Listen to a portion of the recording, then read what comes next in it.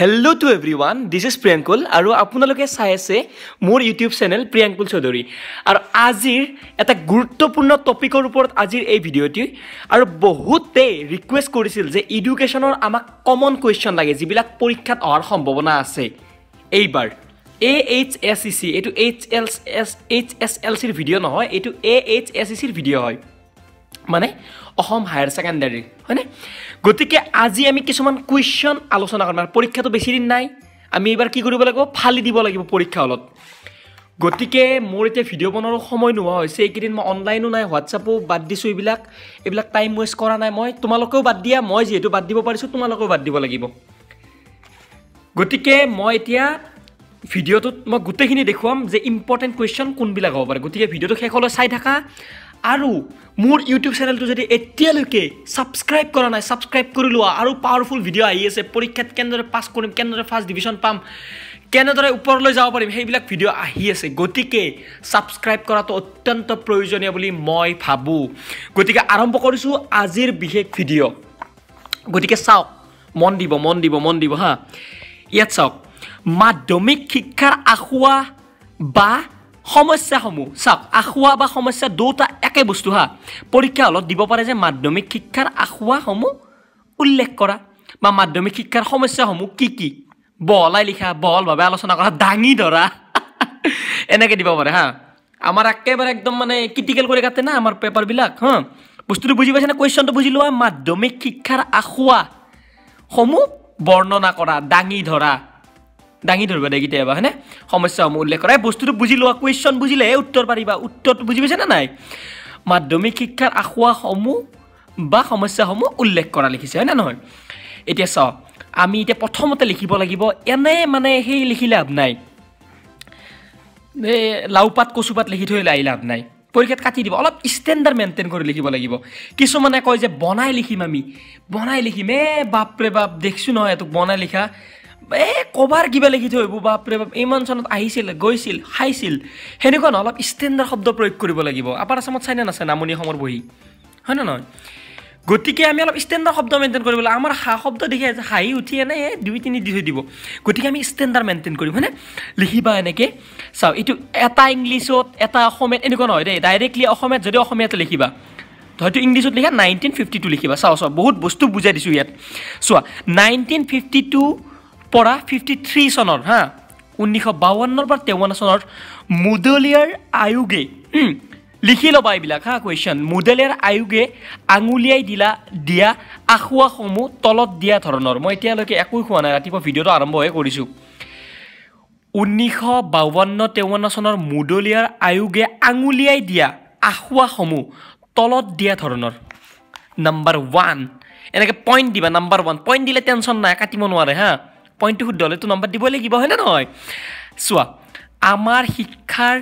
লক্ষ্য উদ্দেশ্যসমূহ লিখি লবা দে আমাৰ শিক্ষাৰ লক্ষ্য উদ্দেশ্যসমূহ হৈছে ছাত্ৰ ছাত্ৰীসকলৰ বাবে জীৱন বিচ্ছিন্ন বিষয় দাৰি এই শিক্ষা পুথিগত যান্ত্ৰিক একমুখী আৰু পৰিৱৰ্তনৰ দিশলৈ গুৰুত্ব নিদিয়া এক গতানুগতিক শিক্ষা ব্যৱস্থা দাৰি নাম্বাৰ 1 পইণ্ট হৈ গ'ল আমাৰ প্ৰশ্নটো দিছিল মাধ্যমিক শিক্ষাৰ আখুৱা বা সমস্যাসমূহ উল্লেখ কৰা দূৰ কৰা ন লিখিব দিছে উল্লেখ কৰা এটা 2 নম্বৰ হা যে 2 নম্বৰ পইণ্টত লিখিব লাগিব দুখমুক্ত পৰীক্ষা ব্যৱস্থা ছাত্ৰ ছাত্ৰীসকলৰ বাবে মৃত্যু স্বৰূপ হৈ উঠে আৰু শিক্ষকসকলক ই নিৰুৎসাহিত আৰু যন্ত্ৰচালিত বিধৰ কৰি তোলে 2 নম্বৰ পইণ্ট হৈ গ'ল একদম ইজি হয় পইণ্টটো মনত ৰৈ যাব বুজি লিখিবা বুজি পাইছানে 3 নম্বৰ পইণ্ট এইবাৰ 3 নম্বৰ পইণ্টটো চাই যোৱা শিক্ষা আহৰণৰ মাধ্যম ইংৰাজী হোৱা বাবে আমি বুজি ল'ব লাগিব যে শিক্ষা আহৰণৰ মাধ্যম ইংৰাজী হোৱা বাবে আৰু ই বাধ্যতামূলক বিষয় হোৱা বাবে নানা বেমেজালিৰ সৃষ্টি হৈছে হয় ইংৰাজীৰ কাৰণে বহুতৰ সমস্যা হৈছে হয় না নহয় যে ইংৰাজী শিক্ষা আহৰণৰ মাধ্যম যেটো শিক্ষা আমি আহৰণ কৰোঁ তাৰ ইংৰাজী হোৱা বাবে ই বাধ্যতামূলক বিষয় আৰু ই বাধ্যতামূলক বিষয় হোৱা বাবে নানা বেমেজালিৰ সৃষ্টি হৈছে কিছুমান বেমেজালিৰ সৃষ্টি হৈছে হা আমি তো বুজি ল'ব লাগিব হা নাম্বাৰ 4ত দিছে পইণ্টত এই পৰ্যায়ৰ তোমালোকে লিখি ল'ব দে বহুত ইম্পৰ্টেন্ট আৰু বহুত জানি বুজি এইবিলাক মানে বহুত ৰিসাৰ্চ কৰি লিখা বস্তু কিতাপত বহুতে ভাবিব পাৰে বহুতে ভাবিছে মই জানো যে কিতাপত পইণ্টবিলাক শৰ্টত লিখা আছে ইমান শৰ্টত লিখি থৈ আহিব নালাগে নম্বৰ থাকিব 10 লিখিবা শৰ্ট পইণ্ট নম্বৰ কাটি দিব কি হ'ব 10ৰ ভিতৰত 6 দিব 4 দিব গতিকে সেইকাৰণে চান্স দিব নালাগে বেলেগক গতিকে বুজি পাইছানে কি কৈছো ইনডাইৰেক্টলি কথাবিলাক কওঁ 4 নম্বৰ পইণ্টটো চোৱা এই পৰ্যায়ৰ শিক্ষাই লিখি যোৱা এই পৰ্যায়ৰ শিক্ষাই ভিডিঅ'টো দুইবাৰ তিনিবাৰ চাবা কিন্তু এডভাৰটাইজ আহিলে বাৰে বাৰে যদি এডভাৰটাইজ আহি থাকে ক্লিক নকৰিবা হা মোৰ প্ৰব্লেম হৈ যায় এই পৰ্যায়ৰ শিক্ষাই শিক্ষাৰ্থীসকলক মানে চিপিচি বাঢ়ি যায় এইবিলাক চিটিআৰ বাঢ়ি যায় গতিকে বহুতে এনেকুৱা কৰে যে এটা ভিডিঅ' বাৰে বাৰে এডভাৰটাইজ আহি থাকে ক্লিক কৰে এডভাৰটাইজবিলাক ক্লিক নকৰিবা হা বিজ্ঞাপনবিলাক বুলি কৈছোঁ ইউটিউবে শুনিব আকৌ চোৱা 4 নম্বৰ চোৱা এই পৰ্যায়ৰ শিক্ষাই শিক্ষাৰ্থীসকলক তেওঁলোকৰ ব্যক্তিত্বৰ বাবে প্ৰয়োজন হোৱা আবেগ অনুভূতি ৰুচিবোধ অভিক্ষমতা আদি ব্যক্তিত্ব গঠনৰ ক্ষেত্ৰত অবৈধিক দিশৰ বিকাশৰ প্ৰতি অৱহেলা কৰা হয় এই পইণ্টটো আকৌ বেক কৰি চাবা হা নেক্সট 5 নম্বৰ মই এবাৰে কৈ যাম মানে ভিডিঅ'টো বেছি দীঘল হৈছে 6 মিনিট 5 ছেকেণ্ড হৈ গ'ল চোৱা শ্ৰেণী কক্ষত 5 নম্বৰ পইণ্ট শ্ৰেণী কক্ষত থকা বৰ্ধিত ছাত্ৰৰ সংখ্যাই ছাত্ৰ শিক্ষকৰ মাজত কোনো সহযোগিতাৰ পৰিৱেশ সৃষ্টি কৰি তুলিব নোৱাৰে মনত ৰাখি যাবা 6 নম্বৰ পইণ্ট হৈ গ'ল এইটো সমাজৰ লোকৰ দৃষ্টিত শিক্ষকসকলৰ সামাজিক স্থান তাৰপিছত দেশ এটাৰ লিপা মান আৰু জীৱন আলস্য হৈছে অতি নিম্নমানৰ হৈ গ'ল কুৱেশ্যন এনচাৰো হৈ গ'ল কুৱেশ্যনো হৈ গ'ল পইণ্টকেইটা লিখি দিলে হৈ গ'ল বাছ কোন একাতে পইণ্ট লিখাৰ পিছত এইবিলাক কিমান ধুনীয়া ধুনীয়া পইণ্ট দিছোঁ হা কিতাপত শ্বৰ্টকৈ আছে এইবিলাক বনাই দিয়া পইণ্ট হা এইবিলাক ভালকৈ এইবিলাক পৰীক্ষাত উল্লেখ কৰি থৈ আহিবা নেক্সট কুৱেশ্যনটো এইটো কুৱেশ্যন এটা ইম্পৰ্টেণ্ট বুলি মই ভাবোঁ গতিকে চাবা আৰু আগতেও মই বহুত ইয়াত কুৱেশ্যন এনচাৰ দিছোঁ এই চেনেলটোত হা বেছি বকিলে কাৰোবাৰ ৰাগ উঠিব পাৰে মোক গতিকে মই একেবাৰে নিজৰ দৰেকৈ সহজ সৰলভাৱে তোমালোকক বুজাই থাকোঁ হয় নে নহয় ভিডিঅ' দিয়া ইমান টাইম নাপাওঁ তথাপি ভিডিঅ' যেতিয়া দিওঁ ফালি দিওঁ গতিকে মই যিবিলাক দিছোঁ আগতে সেইবিলাক বহুতে কমন পৰা বুলি কৈছে তেতিয়া মোৰ ভাল লাগে তেওঁলোকে তলত কমেণ্ট কৰে যে এইবিলাক কমন পৰিছে ছাৰ বহুত পাৰিছোঁ এইবিলাক বুজি পাইছোঁ গতিকে তেতিয়া মোৰ ভাল লাগে গতিকে আজিকালি সেই যুগটো মানে সেই ইমান ষ্টেণ্ডাৰ্ডত বুজোৱা যুগ নহয় এতিয়া বৰ্তমান যে মই অলপ নিজৰ দৰেকৈ বুজাইছোঁ হা যে কিছুমানে যে একদম হাই লেভেলত বুজায় সেইদিন নাই এতিয়া আমি একদম নিজৰ দৰেকৈ বুজাব লাগিব হা তেতিয়াই বুজি পাব পৰীক্ষা হলত একদম ইজিভাৱে ল'বা শিক্ষা পদ্ধতিটো বহুত ইজি কৰি দিব লাগিব আমি হা এনেকৈ গতিকে চাই যোৱা 1952 আৰু 53 চনৰ মুডালিয়াৰ আয়োগে উল্লেখ কৰা শিক্ষাৰ লক্ষ্যসমূহ উল্লেখ কৰা হা বা এনেকৈ চনটো নিদি মুডালিয়াৰ আয়োগে উল্লেখ কৰা বা বৰ্ণনা কৰা শিক্ষাৰ লক্ষ্যসমূহ উল্লেখ কৰা এনেকৈ কুৱেশ্যনটো অলপ জটিল কৰি দিব পাৰে খালি কুৱেশ্যনটো বুজিবা হা 1952-53 চনৰ মুডালিয়াৰ আয়োগে উল্লেখ কৰা শিক্ষাৰ লক্ষ্যসমূহ উল্লেখ কৰা বুজি পাইছানে কুৱেশ্যনটো বেলেগকৈও দিব পাৰে হা এতিয়া আমি এনচাৰ লিখিম যে মুডালিয়াৰ আয়োগে শিক্ষাই হা মুডালিয়াৰ এটা আয়োগখনে লিখে মুডালিয়াৰ আয়োগখনে শিক্ষাই ছাত্ৰ ছাত্ৰীৰ অভ্যাস সুস্থ মনোভাৱ তথা দেশৰ অৰ্থনৈতিক উৎপাদন আৰু নৱজাগৰণৰ সৃষ্টি কৰিব লাগে সেই উদ্দেশ্য আগত ৰাখি শিক্ষাৰ লক্ষ্যসমূহ দাঙি ধৰিছে এই পইণ্টটো আকৌ সহজতো লিখিব পাৰি সহজত লিখিব পাৰা চেষ্টা কৰিবা হা বস্তুখিনি বুজিবা যে এনেকৈ লিখিবা আৰু মুডালিয়াৰ আয়োগখনে শিক্ষা ছাত্ৰ ছাত্ৰীৰ অভ্যাস সুস্থ মনোভাৱ দেশৰ অৰ্থনৈতিক উৎপাদন আৰু নৱজাগৰণৰ প্ৰতি লক্ষ্য ৰাখি বা সৃষ্টি কেনেদৰে কৰিব লাগে এইবিলাক উদ্দেশ্য আগত ৰাখি বা লক্ষ্যসমূহ দাঙি ধৰিছে এনেকৈ অলপ শ্বৰ্টত বুজি ল'ব শ্বৰ্টত বুজি শ্বৰ্ট মাইণ্ডত লিখি দিবা এইবাৰ তলত অলপ পেৰাগ্ৰাফ চেঞ্জ কৰিবা এনেকৈ দিবা নাম্বাৰ 1 পইণ্ট গণতান্ত্ৰিক নাগৰিকত্বৰ বিকাশ বুলি ইয়াত পইণ্ট আহিব কোনটো কুৱেশ্যন পইণ্ট আহিব আমাৰ কুৱেশ্যনটো আকৌ কৈছোঁ 1953 চনত মুডালিয়াৰ আয়োগে উল্লেখ কৰা শিক্ষাৰ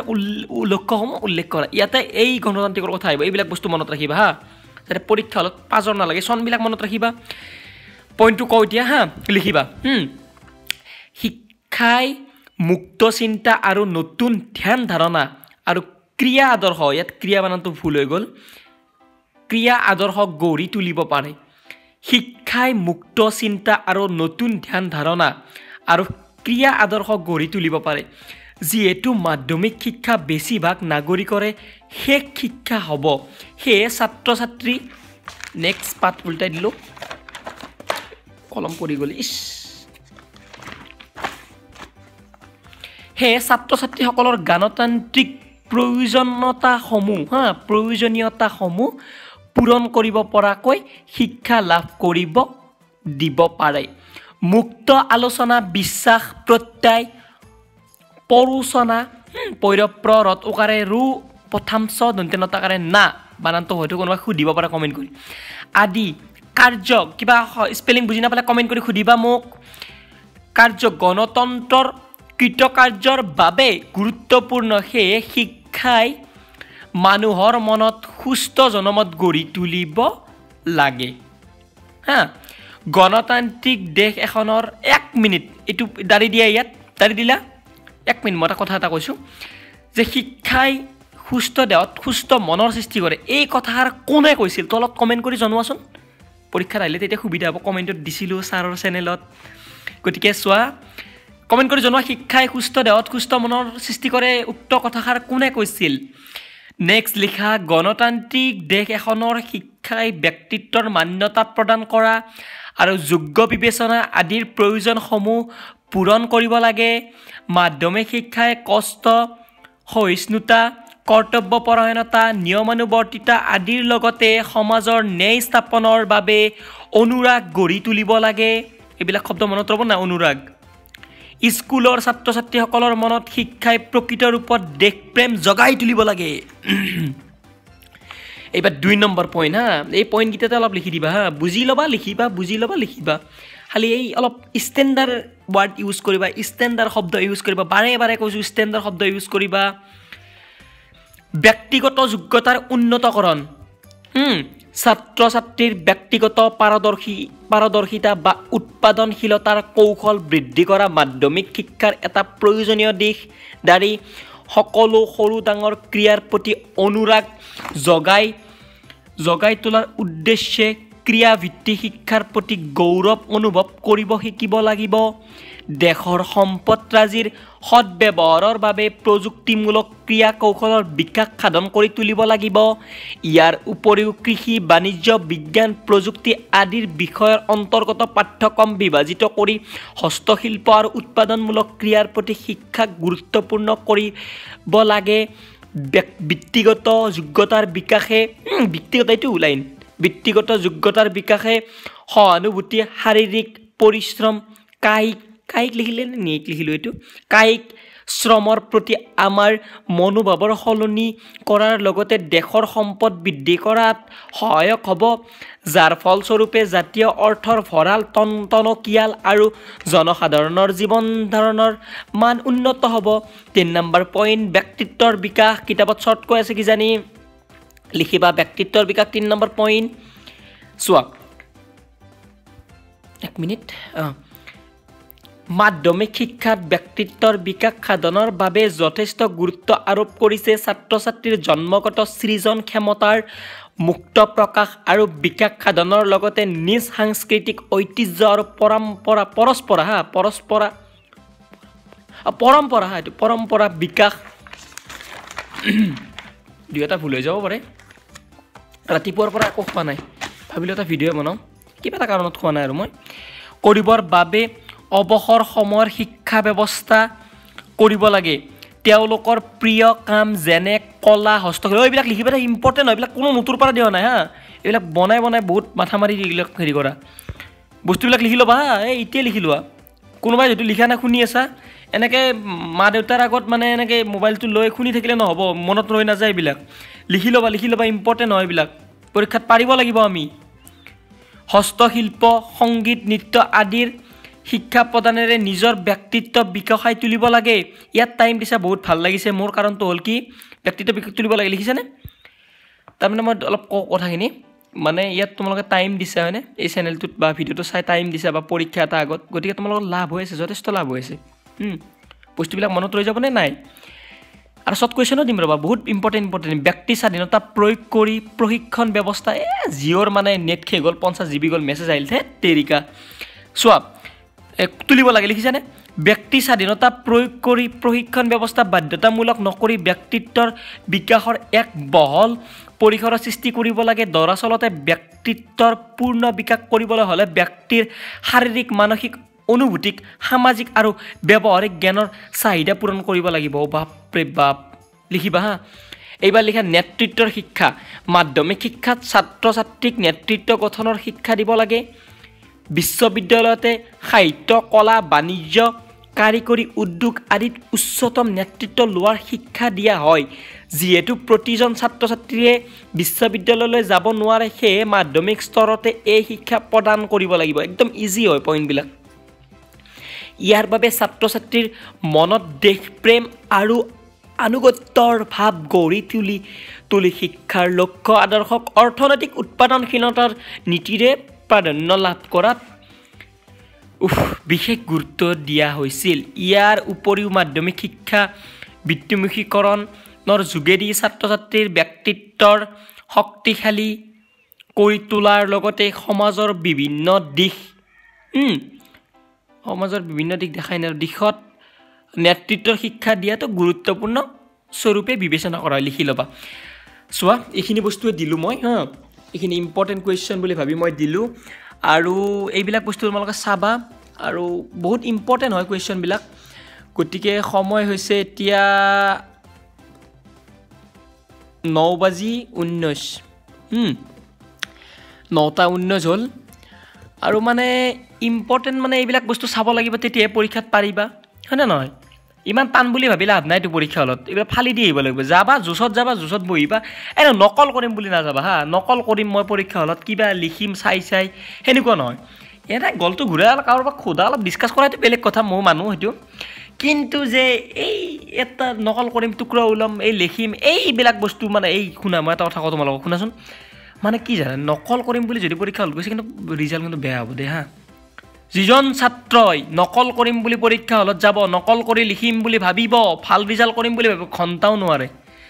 কোনজনে পাৰিব গম পাইছে না কোনজনে পাৰিব জানা যিজনৰ টেলেণ্ট আছে সৰুৰ পৰা নকল কৰিছে একদম জানে ক'ত কেনেকৈ ল'ব লাগে এইবিলাক জানে ট্ৰিক্স আছে সেইবিলাকে পায় বহুত দেখিছোঁ মই দেখাবিলাক কৈছোঁ হা কিন্তু তোমালোকে নকল নকৰিবা কাৰোবাক সোধাইতো বেলেগ কথা যে এইটো বস্তু কি লিখিছানো তই একে ভাই কি লিখিছানো এইটো এই ভনী কি লিখিছানো এইটো আপি চাপি বুলি নামাতিবা পৰীক্ষা হলত চত্তৰ খাবা হা কোনোবা চোকাহত ছোৱালী বহি আছে যে তাতে যদি তোমালোকে কোৱা যে এই আপি আৰু এইবিলাক হেৰি নকৰিবা আৰু এইবিলাক অলপ ধেমালি কৰিছোঁ বা কিছুমানে চশমা পিন্ধি থাকে বা এইবিলাক হাল্লা হুলস্থুল নকৰিবা ধুনীয়াকৈ আৰামত লিখিবা নিজে লিখিবা ভাবি চিন্তি এইবিলাক দিছোঁৱে মই কোৰ্চবিলাক হয় নহয় ইউটিউব চেনেলটো চাবা যে কিছুমানে চশমা পিন্ধি থাকে মই অলপতে দেখিলোঁ পৰীক্ষা হলত এই টেটৰ পৰীক্ষাত এই বেটৰী মই কি বেটৰী বুলি মাতে কি মই তাৰ নাম কেনেকৈ জানিলে আৰু এইটো মোৰ লগত আছিল আহোঁতে একটো চিনি নাপায় চাই বেটৰী কৈছে চশমা পিন্ধা দেখি বেটৰী বুলি মাতিছোঁ সি মাত দিয়া নাই এনেকুৱা যাতে নহয় হা কোনোবাই যদি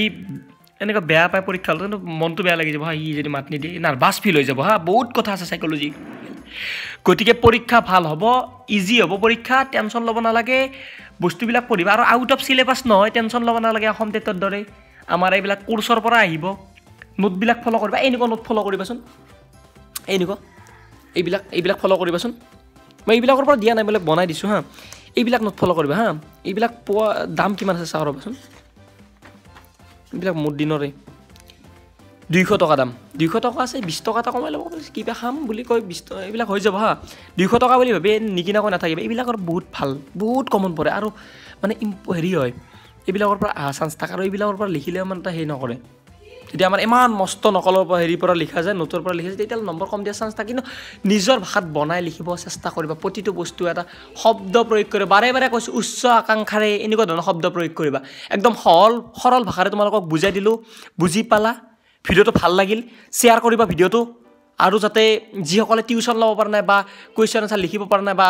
কলেজত গৈছিলে না টাইম পাছ হ'ল তেওঁলোক এতিয়া গালি পাৰাৰ সময় নহয় তেওঁলোক যে গালি পাৰে কলেজত অমুক কৈছিল তমুক কৈছিলি হা চিগৰ খাই ঘূৰি পুছলি বা আপি চাইছিলি বা পিছফালে সেই আড্ডা দিছিলি সেনেকুৱা ধৰণৰ এতিয়া গালি পাৰাৰ টাইম নাই তেওঁলোকক